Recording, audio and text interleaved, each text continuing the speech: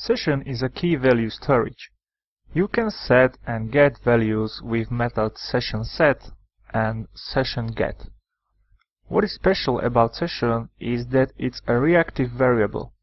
When session value is used in a template and session value is changed, the template is automatically updated. Let's try it. We have a helper named counter which returns value of session counter. When we change this session value, we can see the value in template is automatically updated. This is called reactivity. When we refresh browser, session lost its value and default value is set in Meteor.js with session setDefault method.